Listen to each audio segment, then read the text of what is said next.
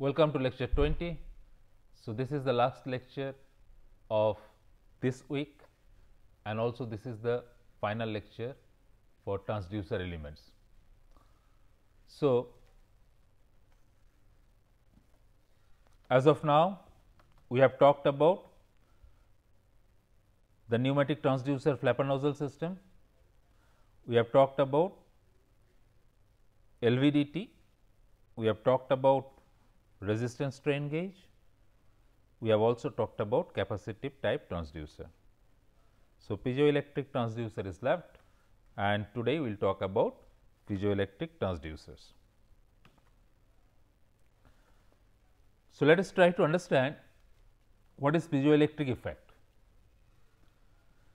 If the dimensions of some polarized crystalline materials are changed as a result of mechanical force,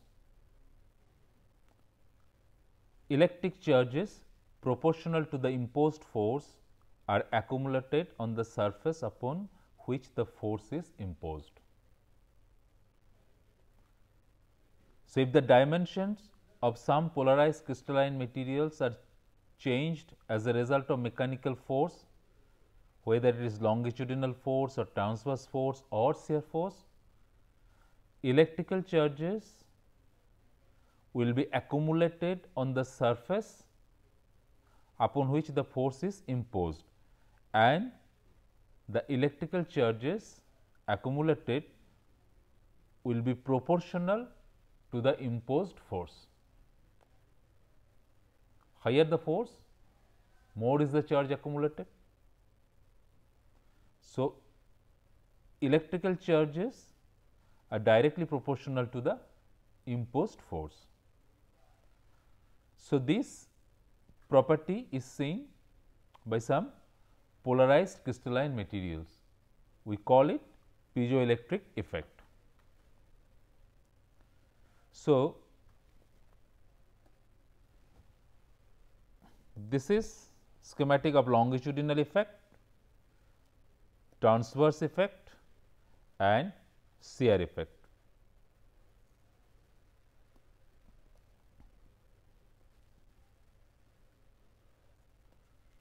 So, under each of these effect there will be accumulation of charges and this accumulated charge is proportional or directly proportional to the imposed force.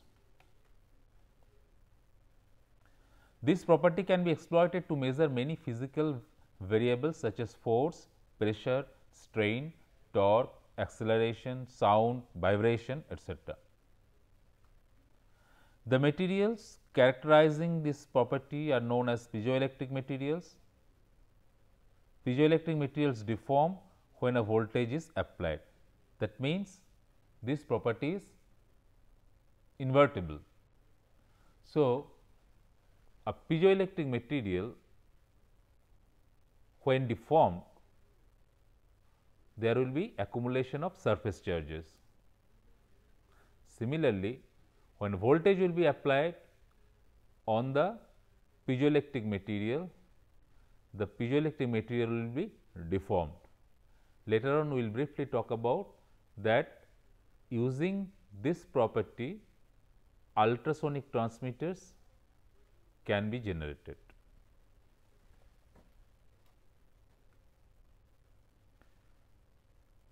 So, this schematic shows accumulation of charge at the surface due to application of force or pressure.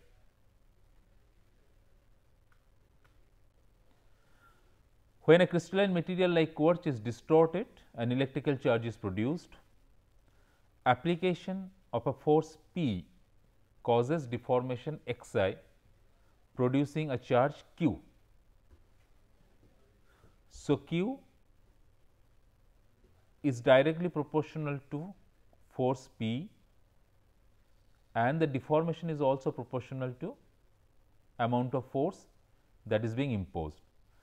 So, you can write charge q is proportional to the deformation xi. So, q equal to k xi, where k is known as charge sensitivity constant. In such cases, a crystal behaves like a capacitor. carrying a charge across it. If voltage across crystal is E0 and C is capacitance, we can write E0 equal to Q by C. The voltage is charge divided by capacitance. The charge Q is charge constant times deformation. So, Q by C can be represented as Kxi by C. Let us define a new constant which is charge sensitivity constant divided by capacitance, which is represented by small k known as voltage sensitivity constant. So, there are two constants, charge sensitivity constant and voltage sensitivity constant. So, the voltage E0 that is formed across the crystal is equal to the voltage sensitivity constant and multiplied by the deformation xi.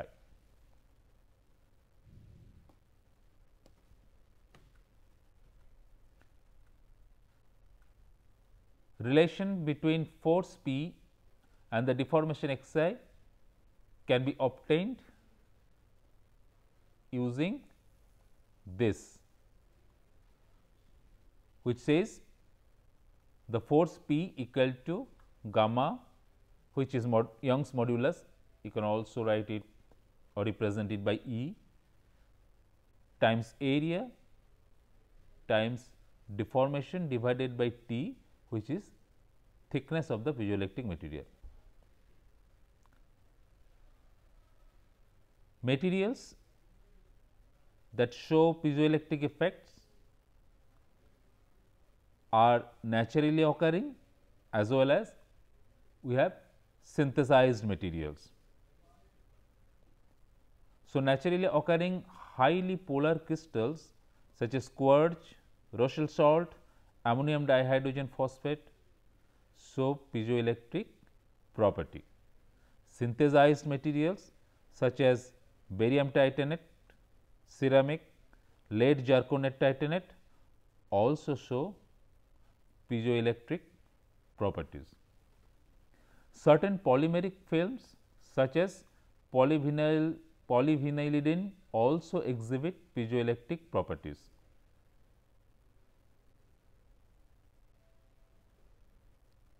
Such polymeric materials have high voltage output.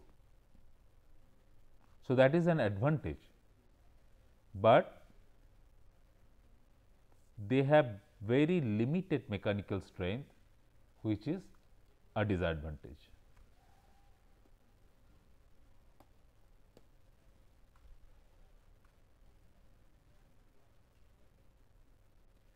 Here we report some charge sensitivity values for common piezoelectric materials.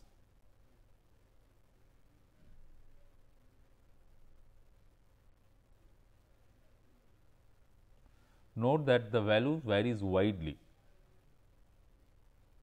The charge sensitivity expressed as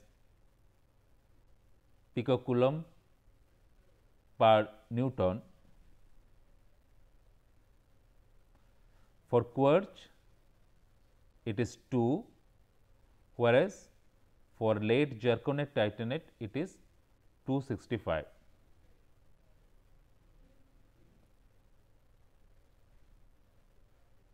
Note the unit of charge sensitivity. This is unit of charge divided by unit of force.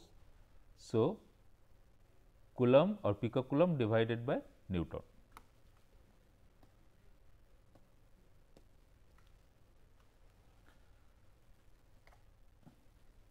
The piezoelectric principle is invertible. Thus, if we apply voltage to a piezoelectric material, there will be a distortion in the piezoelectric material. So, when a force is applied to piezoelectric material, charge is produced or accumulated on the surface, it behaves like a capacitor. Now, if I apply voltage to the piezoelectric material, there will be a deformation or distortion in the piezoelectric material. So, the property is invertible. This can be used in ultrasonic transmitters. Ultrasonic transmitters generate ultrasound. The application of a sinusoidal voltage at a frequency in the ultrasound range causes a sinusoidal variation in the thickness of the piezoelectric material and results in a sound wave being emitted at the chosen frequency.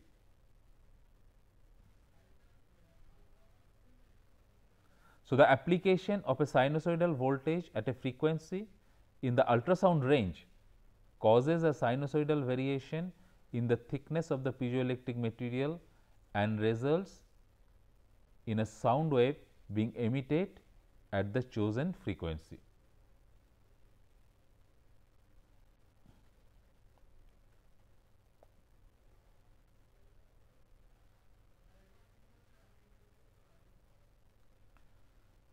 We can create a force sensor using a piezoelectric sensor. We can also create a force sensor using a strain gauge.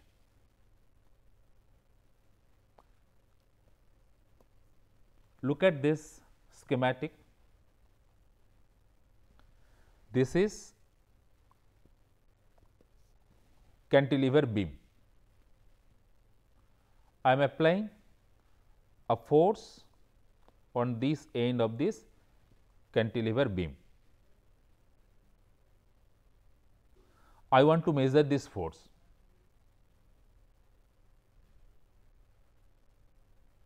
So, what I can do is I can attach strain gauge here.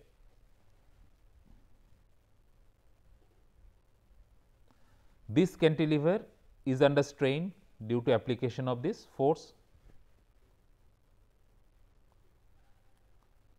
So, when I attach strain gauge,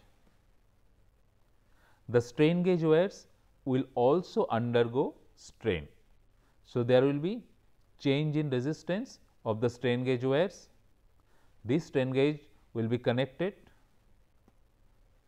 to the Wheatstone bridge and the change in resistance can be measured using the bridge circuit. So, the force can be related to the output voltage from the bridge circuit. Similarly, I can also make use of piezoelectric sensor to measure force.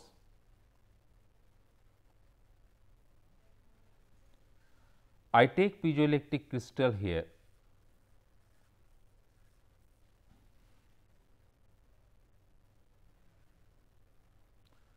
So, let us imagine between two plates I have taken piezoelectric crystal.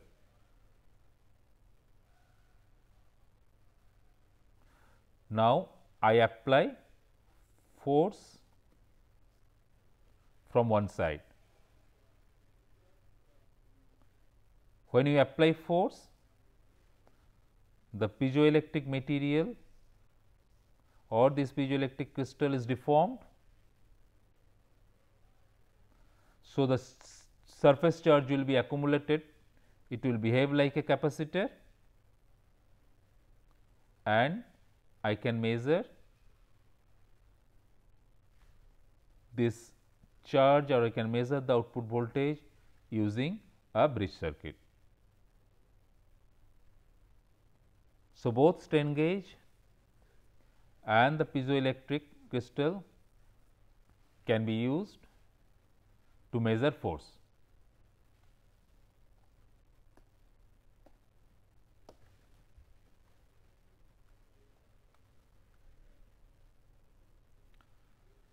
Piezoelectric sensors can also be used to measure pressures. we will call them piezoelectric pressure sensors. Piezoelectric crystals produce a voltage between their opposite faces when a force or pressure is applied to the crystal. This voltage, which is in the range of microvolt, can be amplified and the device can be used as a pressure sensor.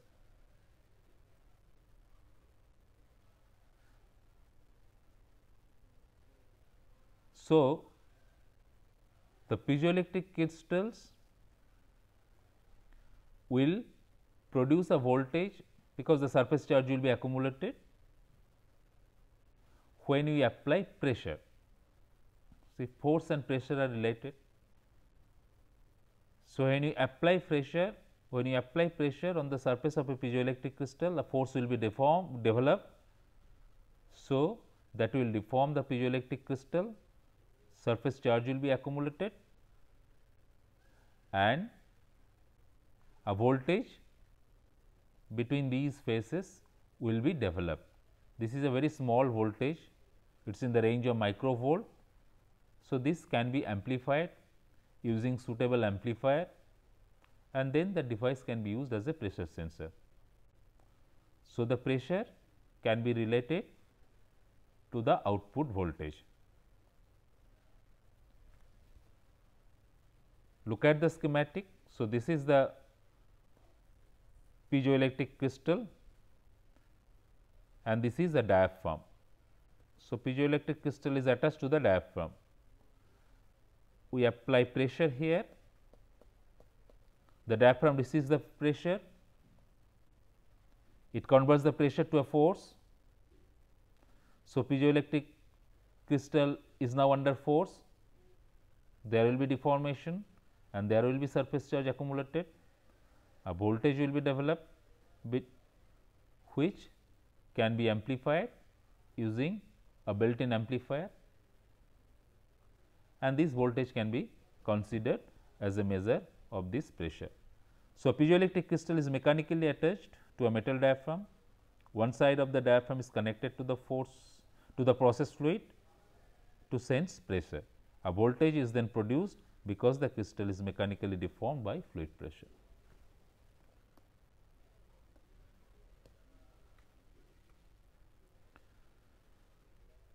Let us consider a numerical problem.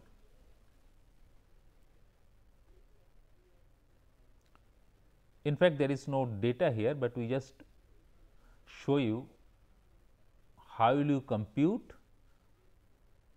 the voltage sensitivity constant if you know the charge sensitivity of a piezoelectric material and also if you know the dielectric constant and Young's modulus of the piezoelectric material. So, the charge sensitivity of a piezoelectric material is given, its dielectric constant and Young's modulus are also known. How will you find the voltage sensitivity constant?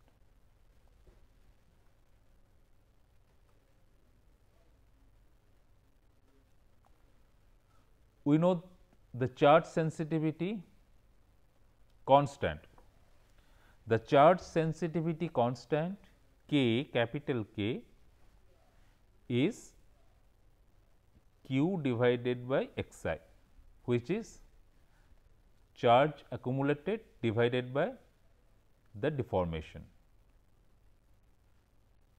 I can rearrange Q by Xi as Q by P into P by Xi.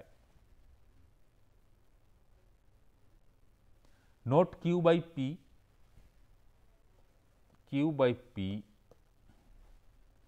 it is charge accumulated on the surface of the piezoelectric material upon application of pressure or force.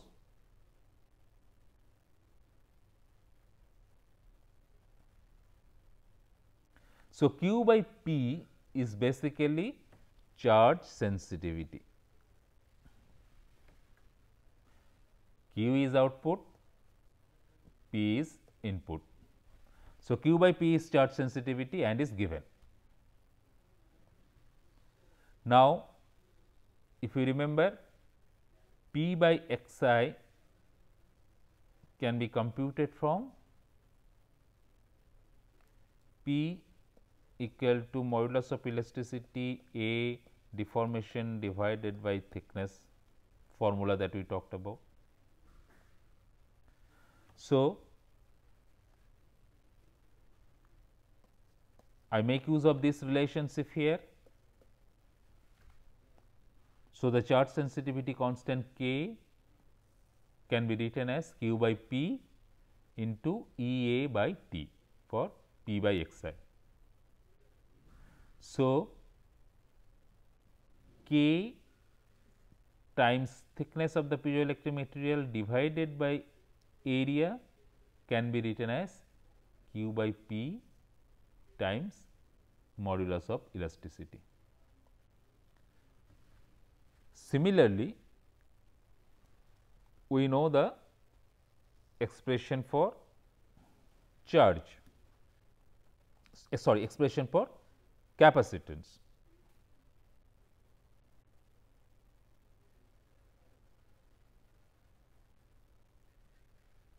So, from here we can find out capacitance times thickness divided by area as this. Now, voltage sensitivity constant is charge sensitivity constant divided by capacitance, which can be obtained as K T by A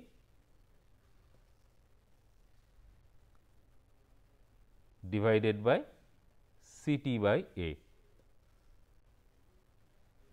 So, T and A will cancel out, which will be capital K by C, which by definition is voltage sensitivity constant.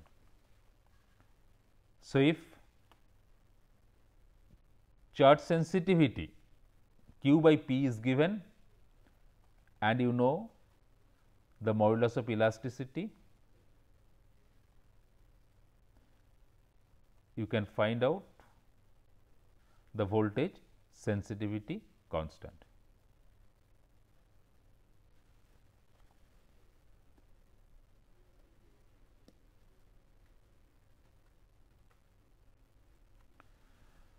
Let us look at the advantages of piezoelectric sensors. They are low cost, they have small sizes, they have very high sensitivity and high mechanical stiffness. They have a broad frequency range, they have good linearity and repeatability, they have negligible hysteresis. Certain disadvantages are high impedance, low power and drift with temperature and pressure.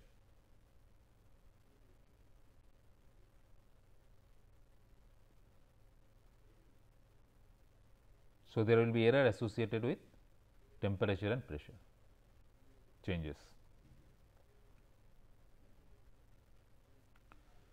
So, this is the end of lecture 2. In this lecture, we covered transducer elements as major topic.